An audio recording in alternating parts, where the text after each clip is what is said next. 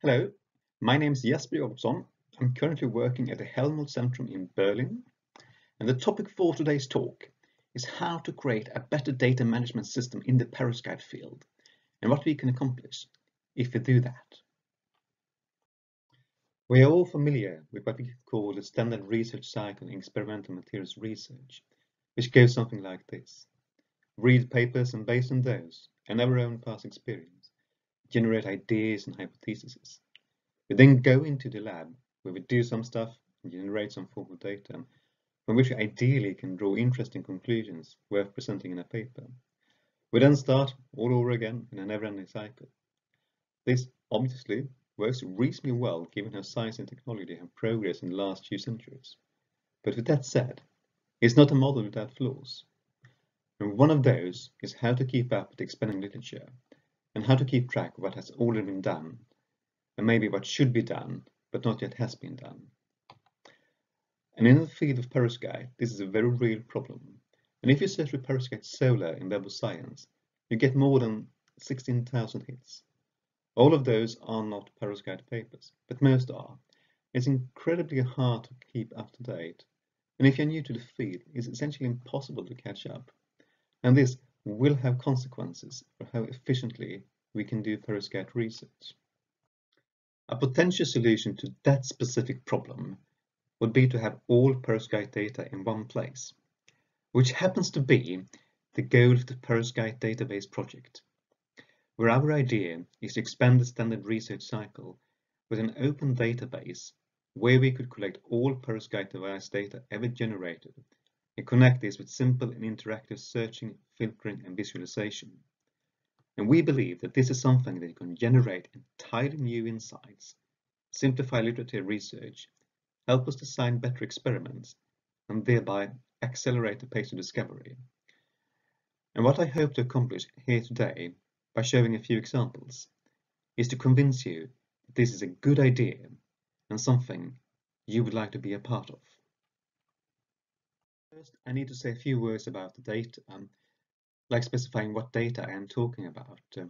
Ideally, we would like to have everything, but we also have to start somewhere. And in the initial project, we have limited ourselves to device data, device metadata, and key performance metrics. And those parameters could be divided as shown in the figure here, where we have reference information, we have a cell definition like what are the cell architecture, how big is it semi-transparent, is it flexible, is it a module, and so on.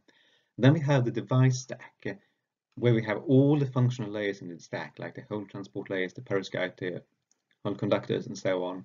And for each of those layers, we want to know properties like the composition, the dimensionality, the band gap, the thickness, and so on. For each of those layers, we want to know the synthetic details, where we want to know the chemicals, the solvents, the dopants involved. We want to know the deposition procedures and deposition conditions. And then finally, we have key metrics in terms of the IV metrics, QE metrics, stability, and outdoor testing. So all in all, we have in the initial data hand search for about 100 parameters per device.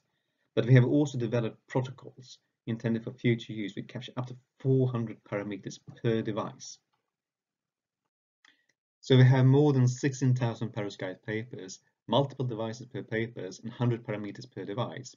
So now you may start to think that this sounds like a lot of work, and how did we actually get all that data? And indeed, it has been a huge amount of work to get the data, but the answer has been by the help of volunteers. And I have simply asked everyone I know and have worked with before to see if they would be willing to help me in doing this. And the response has been overwhelmingly positive. So I've been able to gather a team of around 90 persons around the globe that have helped me going through the data. And before I continue, I would like to acknowledge all the co-workers.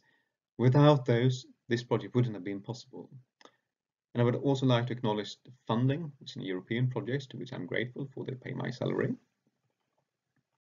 This is still work in progress, but if the editors and reviewers are nice, we will go online before Christmas. And by then, we will have a paper introducing the project, a database with all historical perovskite data, a GitHub repository with a codebase for the project, descriptions for what's found in the database, templates and instructions for how to upload new data, interactive graphics, and a web page where everything can be accessed. There are a lot of cool things that can be done with our tools. But as my time is limited, I will only show a few examples, but hopefully those can trigger a desire for more. Have you ever wondered what it would look like if you could present all of Perovskite's solar cell science in only one figure? Want to know more? We have it here, where we have a hex-bin plot of the performance as a function of publication date for almost every Perovskite device properly described in the literature. And if you have all data consistently formatted and found in one place, there's a lot of very interesting things you can do. You can, for example, reproduce the record trends in the end-roll efficiency chart, as we do here. And with this tool, if you hover over a data point with the mouse, you get more information about that specific device. And if you click on that point, you automatically get redirected to the original source, where you can find out more of that specific device, which is quite convenient. But let's say that you aren't primarily interested in the global record, but you are more into, let's say, inverted cells with a PCBM electrode and a P.PSS hole conductors, and where you want the perovskite to be deposited by spin coating using the anti-solvent method, and where you want the substrate to be flexible. You can get that record trend as easy as that. And with one additional button click, you can download that figure and are free to use it in your presentation, in your application, or in your paper. Another typical user example is this. Imagine that you're a new PhD student and you're told that your mission in life is slot-die-coated perovskites. Then you can go here, and with a simple command, you could filter out all data for all slot-die-coated perovskites available. And you can get this data in tabular form, and you can download that data, which gives you a good entry point to the key publications that you should look up further. And once you have this data filtered out, you can start to separate it along a long range of different dimensions related to, for example, materials and properties and synthetic procedures. And what we'll show you here is an example of how to separate the data with respect to the solvent system used during the perovskite deposition during slot-die coating. And this is a fairly complex example in the sense that answering the question of how the solvent system affected perovskite deposition previously is a question that required quite a lot of work to answer. Whereas here, in this system, we can visualize the answer to that question within about a minute, as we see here.